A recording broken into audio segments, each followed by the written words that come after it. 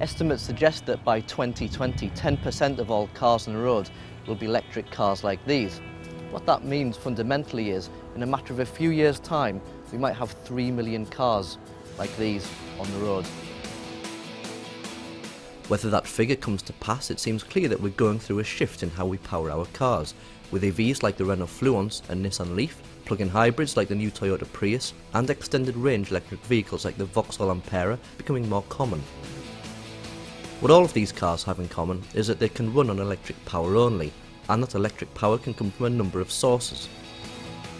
The most obvious way of charging one of these electric cars is to run a cable from a power socket in your house or place of work to the car using one of two different cables. One can be plugged into the mains via a 3-pin socket, but the other requires a dedicated wall box to be installed in your home or garage by a qualified electrician. Alternatively, a public charging point, like these at a dedicated ZE electric car specialist Renault dealership, can be used for a fee. Now, Renault's thought about this, and it's installed a number of public charging points at 22 specialists around the country that specialise in these ZE electric cars.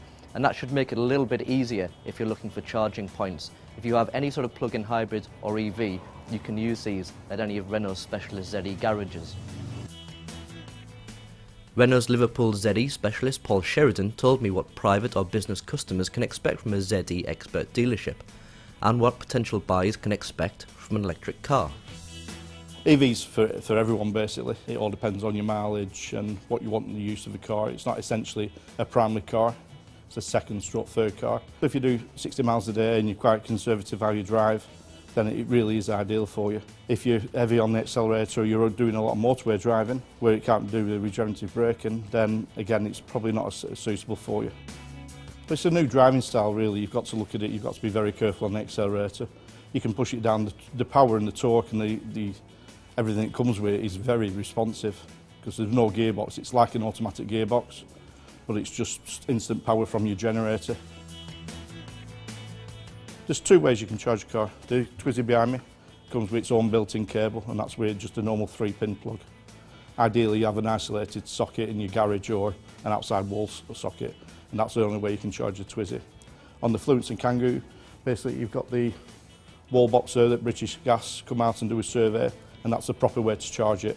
You get a cable with your car when you buy the car, and that goes from your plug into your car to plug into the wall box. Once you've locked the car, your cable's locked to the post and the car, so no one can just come ripping them out or anything like that. So once you plug them in and lock them up, the cables can't come out.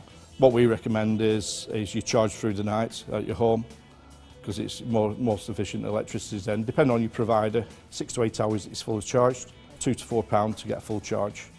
And when you consider you're going to get up to 115 miles out of a Fluence, it's a lot cheaper than fuel.